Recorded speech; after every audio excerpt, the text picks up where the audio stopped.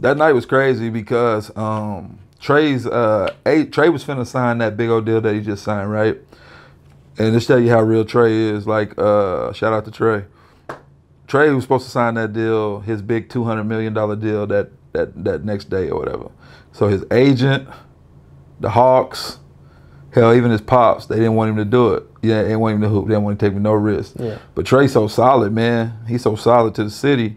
He knew that, you know, because I don't announce nothing until Trae them tell me to.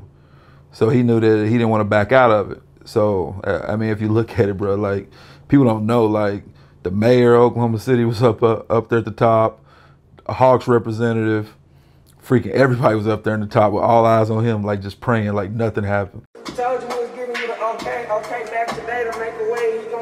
All right, so we got the founder of the Skinz League, Chris Skinner, sitting down with us. What's going on, bro? Man, slow motion, bro. Yeah. Slow motion. Better than no motion. One day at a time. For sure, for sure. Well, you know, this is the first time we did this. I don't know, you know, how familiar you are. We usually try to tell, you know, the whole story a little bit before we get into the current events. So I want to kind of do that just a little bit, touch on some things so they can kind of get to know you a little better. That'll work. So we talked about it off camera a little bit. You're from Mangum, right?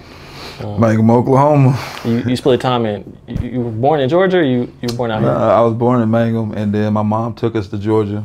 She took us to Georgia, and we was out there, and then came back, got in a little trouble, and came back to Mangum. Gotcha. So you ended up graduating Mangum. There? Play ball and everything? Yeah, everything. Football, basketball, and baseball. Gotcha. So that's sports was always the... Yeah, that's the only thing you do in the country. You know what I mean? Sports and shit. If you ain't doing sports, you're doing stuff you ain't supposed to be. For sure, for sure. So basketball was basketball was the first love. Football was the easiest. Basketball was the first love. Okay. You know what I mean? Yeah, because you look like a football player now. That's what everybody say. But I wasn't always this big. You know what I mean? I was smaller when I first came out. But yeah, basketball definitely the first love. Gotcha. So that's what you ended up going with, going to college. Yeah, going to college, playing basketball, and I had a lot more offers to go play football, but I just wanted to play basketball. For sure. So you ended up playing in Altus, right? Western Oklahoma State. I had a lot more offers, and they had no grades. Messing around, and went to Altus, and then transferred to went to West Texas, and then from there messing around and finished off at Bacon. Okay. So you played 4 years? Yeah, for 5 years because I tore my leg up. Gotcha. Is that what ended up kind of ending the career? Man, I just I had a few things going, but man, I had an old lady and I had a baby, and we had to eat, so I just went to the oil field, you know what I mean? And then from the oil field, I just stuck. Once you stop hooping, you know what I mean, it's a wrap. Yeah. You know what I mean? Once you stop, don't never stop, because if you stop, it's a wrap. Yeah, them knees don't come back. Don't nothing work. Don't nothing work the same. You don't recover the same. It's just you lose the passion to work like that. So I went to the field. For sure. But I mean, you kept playing like rec leagues and stuff like that. Yeah, definitely. Money tournaments, rec leagues, whatever. You know, just off of talent though, because it was strictly get off the rig, go hoop. You know what I mean? Still living that dumb fantasy that you go into the league or overseas and you working every day, working 12 hours, like just being naive. But yeah, kept hooping. To the point, like you were hooping when the Skinz League started still. Yeah, man, I hooped in Skinz League 1 and Skinz League 2, and then I ain't never had no hamstring injuries in my life. And I was guarding one of them little fast young boys, and boy did a move and messed my hammy off, and I ain't touched the basketball like that since. I mean, you can tell when it's time. It's a wrap. I ain't one of them ones that's gonna sit up there and play till I'm 40 and, you know what I mean, be out here getting busted by these young boys, but they can be talking crazy. I'm cool on it. I'd rather just talk my shit from the sideline, and they'll never know if they can bust my ass or not, because I'm never playing. For sure. So let's get into, you know, the original, like the founding of the Skinz League. I mean, what made you feel like, you know, there was a need for you know, a pro-am type of league in Oklahoma City? Man, I really, like, I'm sure y'all know, I'm sure I've told this story 1,000 times. Like, my best friend got ALS. If you go to Skinz League, you probably see him. And I threw a basketball tournament, you know, for him to support, you know what I mean? And just the response from the community, like, it was something we needed. And then you're looking at all these different leagues. We had so many different leagues, but they were trash, you know what I mean? You might have one good team, and then the rest of them you're beaten by 30. So I just sat up there and took teams from all of those different leagues and put them in just for competition. I'm a competition junkie, you know? And before you know it, you know, it started out with just local guys that hoop and college players, you know what I mean? Lower division college players. And then before you know it, like overseas, G League, NBA, you know, guys like that start going. And I think that was about Skinz League 3 where we started getting like big time players like that. 2018, 19. Yeah, somewhere in there. League guys started coming and stuff, right? Yeah, yeah. So what do you feel like the switch was? Was there something that happened? Man, so Woodson, and I ain't got no hard feelings against Woodson, but Woodson tried to pull some BS on me. It was like 2 weeks before Skinz League 3, and Skinz League was starting to get a little buzz or whatever. So 2 weeks before, they tried to run the bag up on me and tell me like the school. No, not the Woodson, the park, the recreational okay. park, Woodson, where we had Skinz League 1 and 2 and 3 at, and they tried to run the bag on me because they was saying like we was they seen the crowds. And they thought that we was making money, but we wasn't making no money, man. We was barely, you know what I mean? We was barely clearing $40, maybe. And anyways, luckily we had a contract. And once I got out of Woodson and went north to Edmond, that's when it really like took off. But I got Trae Young to judge the dunk contest. And when I got Trae Young to do the dunk contest, and then I got Samaj Christian, who was playing for the Thunder at the time. When I got them, that's when I started getting like, hey, well, you probably can get him, or you probably can get him. And then the overseas guys and the OU guys and the OSU guys started coming. Because everybody wants that competition, right? Everybody wants that smoke. Everybody see Trae 6 foot, 170 pounds. Everybody be like, shit, I can do that. So when they get a chance to play Trae, everybody want to go at him. You know what I mean? So you start getting more guys just to try to get that competition. Yeah, for sure. And it's hard to come by for the elite guys in the summertime. So if you got a run right. where, you know, they can. Right. Boys can't fuck with him. No, for sure. I'm gonna ask you a little bit more about that later. But you mentioned the 30-point. I know that's something that's patent. Yeah. Yeah, 30-point rule is patent, bro. Like, so I originally came up with the 30-point rule because, like I said, like when we was playing in all these other leagues, you might play 1 team, 2 team per league, and it might, you know what I mean, it might be a close game. It might be 10-15. But the rest of the teams, man, you just beaten by 30 and 40, so you just basically looking at the clock the whole time, just ready for this shit to be over with, right? So I always said, like, if I get a league like that damn, once you get past 30, it's a wrap. You know what I mean? Because you're on a time crunch, right? So the clock's running constantly. You know what I mean? The clock. So if you get down by 30 and on a running clock, you don't belong here anyway. Yeah. You know what I mean? It's hard as hell to get done by 30 on a running clock. So basically just that's how I came up with the rule. And then we ended up getting it patent. You know what I mean? We ended up getting it patent. And I done had people from Drew League, I done had people from everywhere hit me up like, bro, I love that rule. You know what I mean? And it keeps the game entertaining for the fans because like a lot of people just give up, you know what I mean? Like, but they know damn well if you give up and you get beat by 30, you out the league. So you just lost your whole entry fee and everything, all because you got smacked by 30. You know what I mean? So it's great for the league. For sure.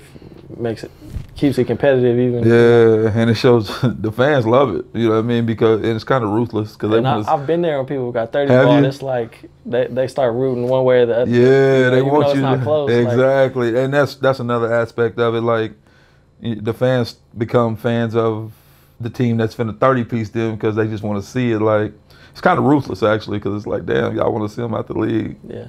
It's cool though. It's cool. I love it. It's a unique atmosphere. I mean, I've never been to like, you know, Rucker League or Drew League or nothing like that, but I feel like there's maybe because the venue is just real intimate. Is that on purpose? It's a vibe. Yeah, I get offered all the time, like, you want to bring the league here, you want to bring the league here, you want to bring the league here. But and even the NBA players told me, like, they love the vibe because the fans are on top of you, right? So it's something about, like, playing play in front of 25,000 people. That's cool. Don't get me wrong. You know what I mean? But like when you playing in front of 500-600 people and they right on your neck, it's a little different. You know what I'm saying? It's a little different. And then 25,000 people, like the only people you hear talking shit to you is the ones in the front row. But 600 people, you hearing he talking shit, he talking shit, he talking shit. You hearing it, you feel me? So you better perform. And we don't have NBA players coming there and airball free throws, and like it's a little different.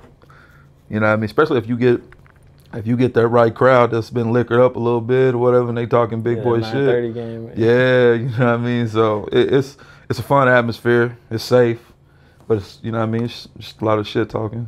Love it. For sure. And kind of piggybacking on the like the competitive side of things. I mean, how do you guys go into picking the teams? I mean, I kind of know a little bit, but right. People submit a roster. Right. So we give a deadline. You know what I mean? Probably about a month and a half before the Skinz League start.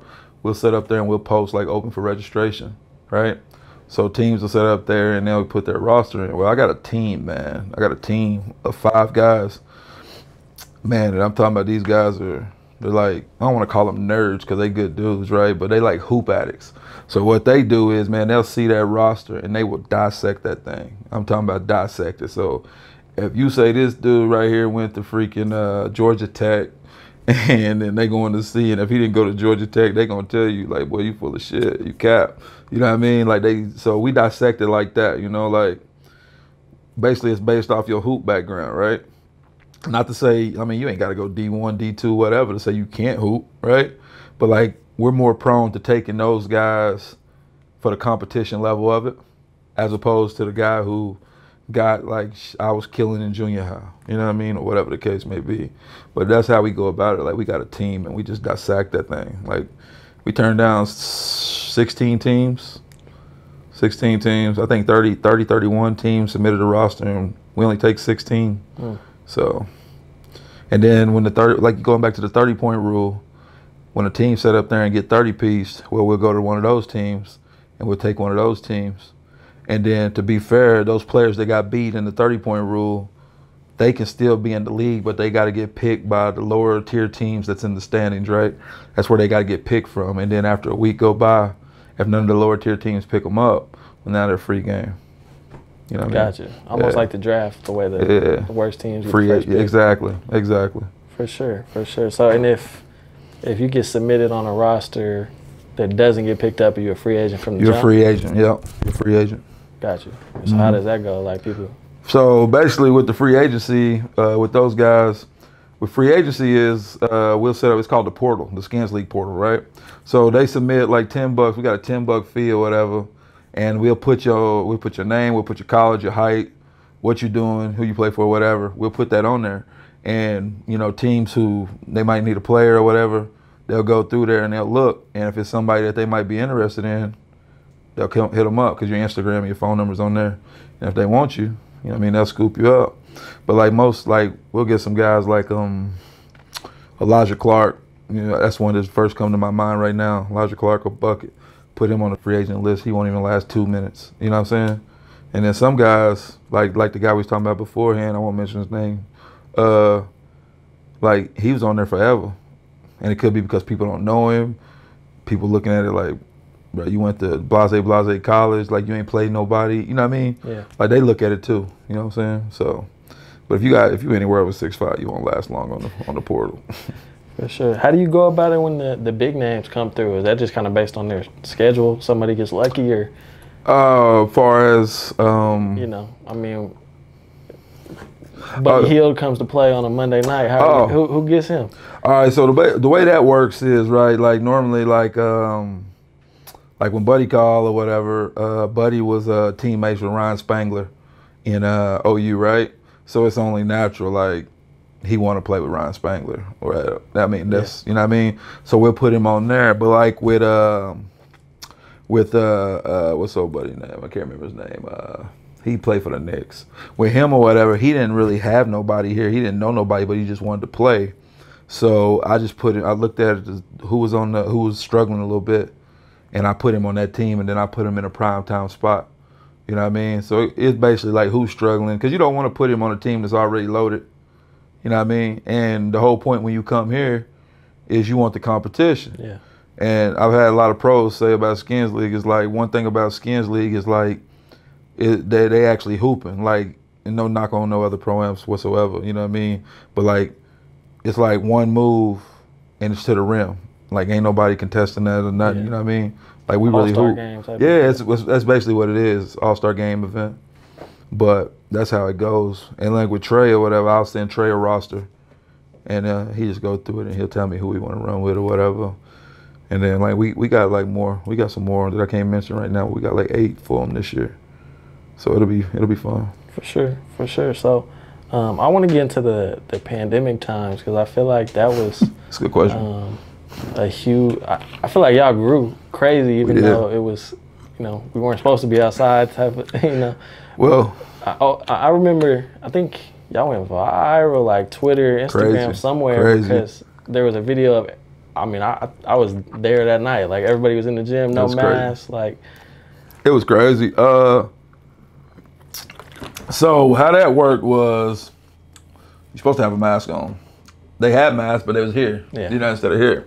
But the way that worked was like Stitt had lifted, you know what I mean? Like, you were able to have 200, you know what I mean, 200 people in a room or whatever. It's supposed to be 6 feet apart. That's where we was fucking up at. Like, it started out with, you know what I mean, 600 feet, but it didn't end that way.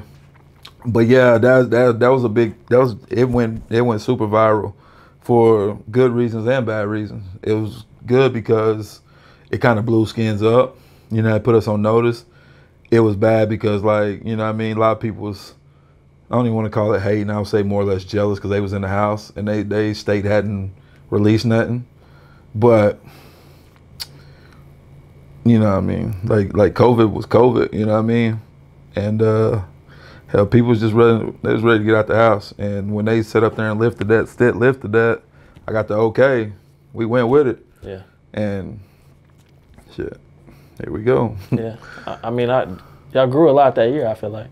We grew a lot because, well, for a couple reasons though. Like a lot because we was the only hoop going, and then two, like, I mean, it was the only thing going a lot. That's what I'm saying, and people seen like, oh damn, they really can't hoop in Oklahoma, you know what I mean? Which is a stereotype. Like, people don't. It ain't so much they don't think we can't hoop, but like they think like we just sit around here in Spurs and ride horses and shit, and that ain't the case. You know what I mean?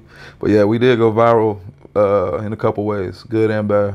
Yeah, for sure. And then I know Buddy, going back to the bubble, had some problems, but they tried to come back, and that was on ESPN and stuff. Yeah, I talked to Buddy after that, and Buddy's like, man, I ain't get it from there. I got it from the Blonde Barbie nightclub in Dallas or whatever type shit. But, I mean, I definitely ain't a believer in all publicity is good publicity, but in that case, it worked out for us. For sure. So, I mean, just another, while we're on viral moments, I mean, I think probably the biggest one, I got to ask you about it. I think it's 2 years ago. Okay. Trae hit that game winner on. Yeah, definitely the biggest one. Spider. Yeah. And that I see that once a month on mixtape, Ball Is Life. Right. Man, you want to talk about that? Yeah. That night, man. So that night was crazy because Trae was finna sign that big old deal that he just signed, right? And just tell you how real Trae is. Like, shout out to Trae. Trae was supposed to sign that deal, his big $200 million deal that next day or whatever. So his agent, the Hawks, hell, even his pops, they didn't want him to do it. Yeah, they didn't want him to hoop. They didn't want him to take no risk. Yeah. But Trae's so solid, man. He's so solid to the city. He knew that, you know, because I don't announce nothing until Trae them tell me to. So he knew that he didn't want to back out of it. So, I mean, if you look at it, bro, like, people don't know, like, the mayor of Oklahoma City was up there at the top, a Hawks representative, freaking everybody was up there in the top with all eyes on him, like, just praying like nothing happened. But that's also the reason why when I play that game, it's nothing but pros in there because everybody knows. Yeah. You know what I mean? Everybody, like, if he goes to the rim, you know what I mean? You can contest it, but don't, you know what I mean? Yeah. But, yeah, so that, if you know Spider, man, a lot of people didn't know Spider, but they know him now. Spider gonna talk his shit. Like, and Spider he ain't just no dude that you just play in the rec. Like, Spider can hoop. You know what I mean? He can hoop. 6-time. I think he's 6-year pro right now. Yeah. So anyways, Spider don't care. It's Trae Young. He don't give a damn. So anyways, they talking shit the whole time. And before this, people didn't really know who Spider was, viral or whatever. And I'll tell you a story about that as well after I get done. But him and Trae been talking shit the whole day. And it couldn't have happened no better. Like, you don't have scenarios like that. That's just God. You know what I mean? Where, final possession and then he hit it. You know what I mean? And the best part about that, man, is like all the kids being around. Like I'm real big about having those kids around the floor and stuff, being able to touch him, see him, talk to him, whatever. And when all those people rush that floor, like, it's a goosebump feeling. You feel me? Like that's a great moment. But yeah, he hit that bitch, and that was definitely the biggest moment in Skinz League history. You know what I mean? And it worked out for Spider too, because Spider went and got, he played overseas. He negotiated like an extra 20 bands after that, because he became viral. Like, people was talking, like, people he didn't even know was sitting over there sending him like hate. I don't want to say hate mail, but fucking, what do they call it when you getting it in your DMs and shit? You know what I mean? They just hitting him like that. And then what's the dude, man, who be talking shit all the time? A little ugly dude. He think he can hoop. Los, yeah, him. Yeah. He challenged Spider like $10,000 one-on-one or whatever. I'm like, boy, Spider will kill your little ass. But yeah, Spider got real viral after that. You know what I mean? And shit, shout out to Spider now, man. He over there killing and making a bag. He played last night. For sure. So Trae asked me about Spider too. Last year, he asked me about Spider, how he was doing. So yeah, it's all good fun. Yeah, bro, it's just friendly competition. You know what I mean? Yeah. Friendly comp. For sure. You touched on something that I was gonna ask you about. Kind of the GM. I don't know who you said was there, but the people in his corner being nervous about him playing in that game. I know Chet last year in a different the other pro-am, Jamal Crawford's league. Right, that was stupid. Yeah, that was stupid. Does stuff like that worry you at all? The NBA kind of cracking down on? Man, I think the NBA, it does worry me a little bit, but at the end of the day, like, you're not gonna stop hoopers from hooping, right? Like, I just watched the Drew League last night. Montrezl Harrell in there, you know what I mean? Like, they gonna hoop, but that's the whole point. Like, you gotta be NBA sanctioned, because they gotta make sure that you're they gotta make sure that you're able to take care of the players. You got trainers there, officials that are qualified. So they do everything they can, even though they know they're not going to be able to stop them. They do everything they can with putting us through hoops for it's a safe environment for them. But no, not really, because like I said, like, we got pros and stuff, man. They not going to, if he going to get hurt, it'll be because of, knock on wood, it'll be because of, he twist the ankle, be going up and he came down wrong or something like that. That shit with Chet was stupid. Like, it's a charity game, man. Why are you trying to run down LeBron? Yeah. That's stupid. For sure. But I just mean in general, the league. You don't like that number, was he 3 pick or something like that, playing in the summer, getting hurt, and missing the Chet, year. He went number 2. Yeah. Oh yeah. That's terrible for. I'm sure that's bad for the league, but that's great for the Thunder, because he needed a red shirt anyway to fucking get some weight on him. But yeah, like, nah, that's bad, But in the same game, fucking dude who went number 1, who was killing, he played in the same game. Yeah. He was killing, and Brian was playing in that game. Exactly, like, and you're not gonna stop hoopers from hooping, whether they do it on a sanctioned floor or whether they do it in pickup. They can, you can get hurt anywhere. You know what I mean? You can't control that. For sure. But yeah, like, NBA's been pretty good to us though. You know what I mean? For sure. So you guys have that relationship as far as being right. And then at one point in time, like, we was gonna rock together, and the NBA was gonna use us like a little feeder system, like if they want to see like or the Thunder, I should say, if they want to see a guy hoop, the blue, then they would put him in Skinz League and see what he got. You know what I mean? So we got a good relationship. For sure. So. It's kind of become the place to be for the top high school kids too, which I think is super dope to get them in there and playing against top guys like that. So kind of talk about. I'm sure that's you know, on purpose. Yeah, man. And you asking some good questions, some shit I ain't never been asked before. You did your shit. That's good.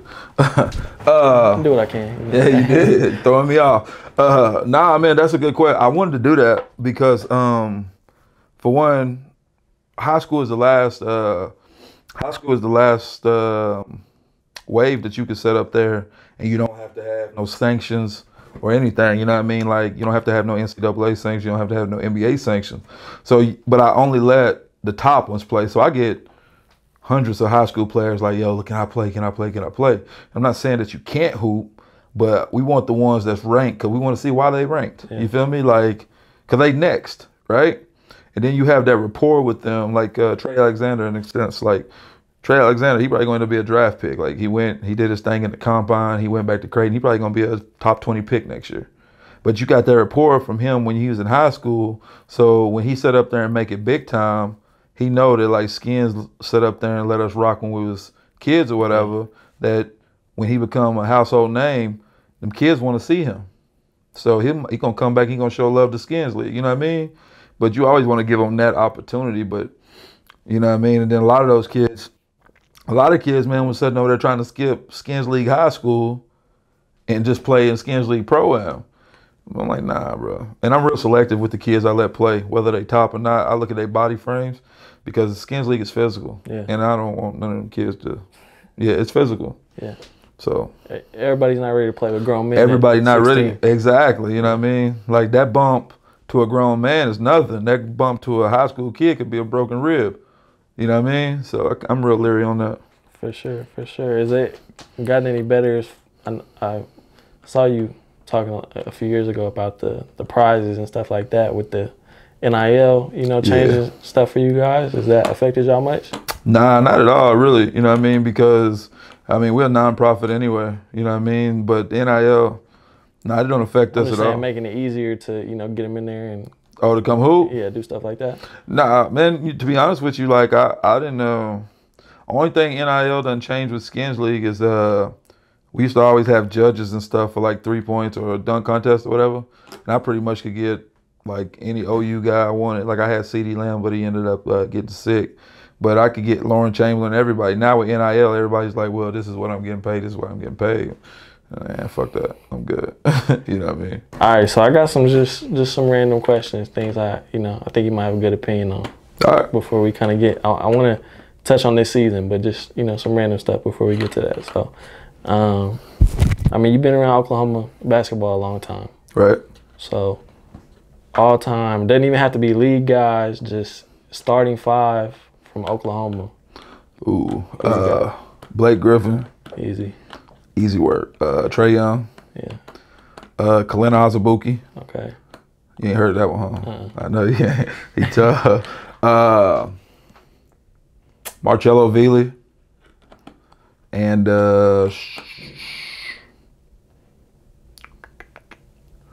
I need one more. Yeah. Who I'm missing? Give me old buddy Obi Manila. Okay. That's fine. Yeah. That's fine. Who do people normally say? You're the first one we've asked that. Oh, yeah. Like, Kalena Azubuike was a monster. You know what I mean? If you don't know who Kalena Azubuike is, look him up. For sure. He's from Oklahoma City? He's from Tulsa. Okay. Yeah, he's Tulsa or whatever. He went to Kentucky, and he left after 1 year because his pops got into some trouble with something, so he ended up going to the league. But in high school, he was different. He already had a personal trainer and everything. Like, he was just different. It's massive. There's a couple people I could think of. You might. I mean. Oh. He's there. Somebody's gonna be Wayman Tisdale. I mean, is a tough one. Yeah, of course. You know what I mean. But I ain't that old. What's bro's name? Nah, this one, I might have put him in mine. What is bro's name? He went to Douglas. He went to OSU. Stevie Clark. Stevie Clark is tough. Yeah, Stevie Clark. He was in Trae's. Yeah. He was in Trae's. Yeah. I don't know. I just wanted to see what you had. That's mine right there. For sure. So getting into the league stuff, I don't know how closely you follow the league. Quite a bit. Like, not as much before it was all like you could already predict it. You know what I mean? Like, but pretty. You know what I mean? I'm in there. So what do you think about the Phoenix? With Bradley Beal? Bradley Beal. I ain't a Bradley Beal fan. Like, I think Bradley Beal is just a good player on a bad team. Like, I'm not. You remember how Kevin Love was so good at Minnesota, and then when he ended up getting on a normal team, he just became a normal person. Yeah. I don't think Bradley Beal's that great. I just think Bradley Beal got to shoot a lot of volume shots. So you think he's a role player on the I think he's a role player. You think they should have kept CP or? Nah, CP ain't reliable in the playoffs. I think there's a lot of people that want that CP contract because they get to eat it. You know what I mean? And then they'll have that much cap space left. So I think, like, you know what I mean, somebody that they probably should have went and got. Hell, I would have tried to go get Dame before, but they ain't got a pick for it. I don't know. Hell, go get Brandon Ingram. You know what I mean? But nah, I'm cool on the Bradley Beal. What about Chris Paul? You think he hang it up? What do you think? I don't know if he should hang it up because he's still getting the bag. But if I'm a point guard, I'm gonna go get Westside before I go get CP. You know what I mean? At least I know West gonna be there in the playoffs.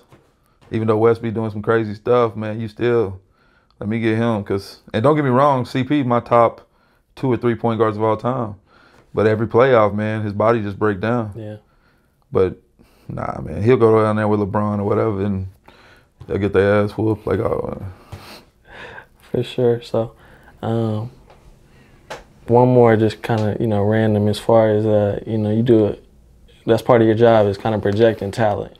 Right. And, we got the biggest, the most hype player I can remember. I was 4 years old when LeBron went into the league. So, the most hype player I can ever remember coming into the league this year. What you think about Victor? Cole, bro, like his skill set is crazy. You know what I mean? Everybody like, yeah, but he gonna get bullied in the NBA, bro. We don't play in the '90s NBA. That's why I'm cool with Chet. Like, yeah, I get it, they thin, but like we don't play in that. You don't play in the Charles Oakley, Anthony Mason NBA. You know what I mean? Like the big dudes stretch out here, they'll be fine. Ain't nobody gonna be able to stop Wemby just off his intangibles. You know what I mean? But then now you mixing in the handles and jump shot.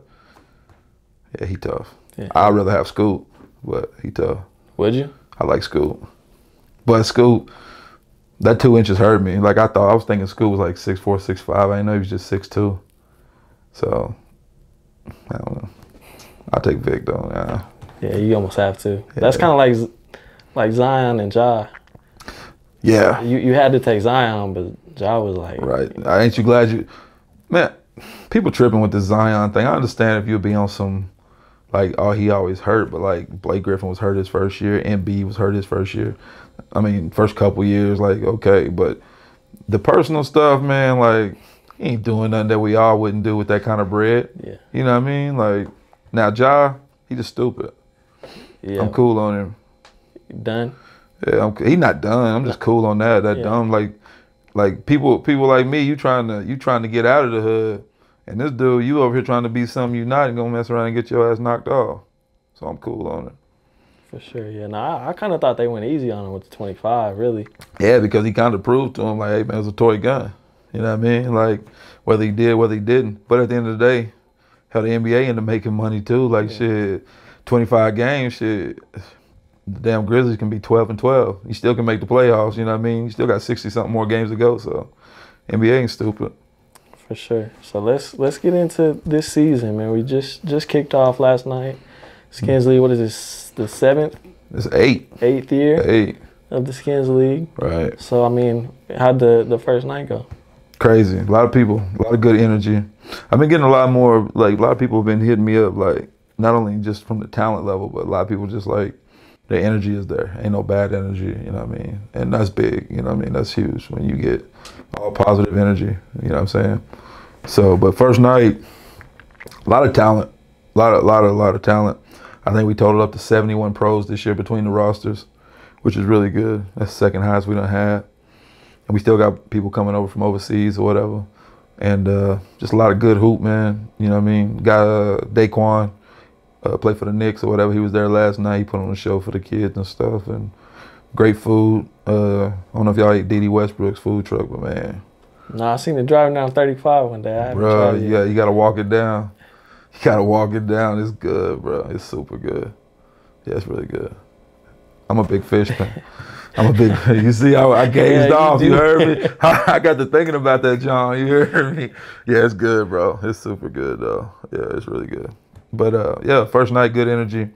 Second night gonna be even better. And you know, the first night we was going against other Juneteenth events. You know what I mean? Yeah. And you know what I mean? It's only gonna get better because it's only one Juneteenth.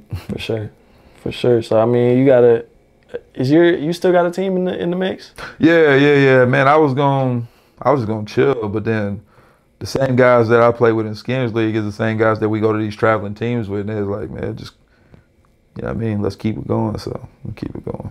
For sure. Well, I was gonna ask you who's the favorite, but is that Nah, it ain't, because like I got a whole bunch of guys that are like individuals, like, you know, they individuals, so you got to be able to bring that together. The favorite's always A-Town though. Like them dudes been playing together for years. And then you got Deontay Burton. He got a cool team. I don't know if y'all follow the TBL, but that Potawatomi Fire team, they in the finals right now. They in it too. So like it ain't a foregone conclusion on nothing. Which is what I was telling you about the NBA. Like I really stopped looking at the NBA when I knew that the Warriors was gonna win it. You know what I mean? So now, I wasn't saying it was a lock that your team was gonna win. I just thought you would ride for him a little bit, a little bit harder. No. Nah, bro, I ain't biased from that. Like, shit, I ain't biased. Like, it is what it is. Like people, they know me now. They like, shit, I don't care if they win, if they lose. Like, I just care about if the league is good. Yeah, that's it.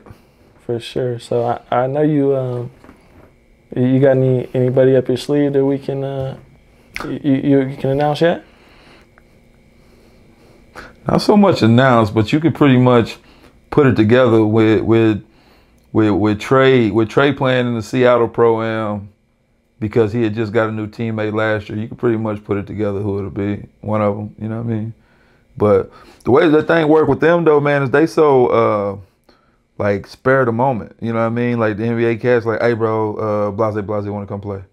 You know what I mean? So we know they coming, but we just don't know when they come. We know around the time frame, but I'll get a call like randomly, hey, blase in your city, hey, he trying to catch a game today. So then the media team, they get to moving around, scrambling, you know what I mean? But they'll be there.